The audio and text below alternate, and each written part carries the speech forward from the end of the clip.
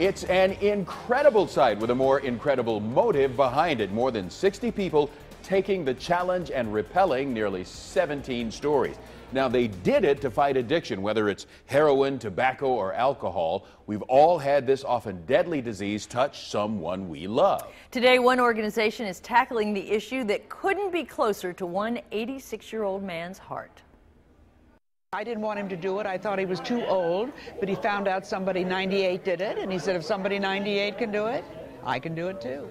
When offered this challenge, Bill Magnus didn't think twice, rappelling down a 17-story building, all for a cause close to his heart.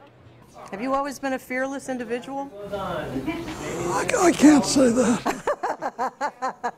But Bill is stronger than most. After losing a son and a daughter to addiction, facing the inevitable has become a reality. So today, he, his daughter Edie, and family friend, 9 on Your Side's Dennis Jansen, are jumping in feet first, raising money to beat the disease. Somewhere, somehow, sometime, this death march has to stop. And this is at least my way of being a part of this. The organization Shatterproof is behind the rappel. Participants are raising money that will go towards the group's mission of reducing drug and alcohol addiction, advocating for change, and ending the stigma of addiction.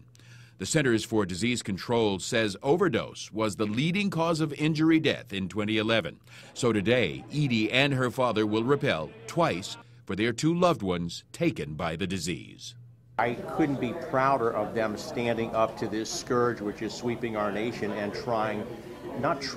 determined to make a difference. For more information on the organization Shatterproof, visit our As Seen on 9 tab on WCPO.com.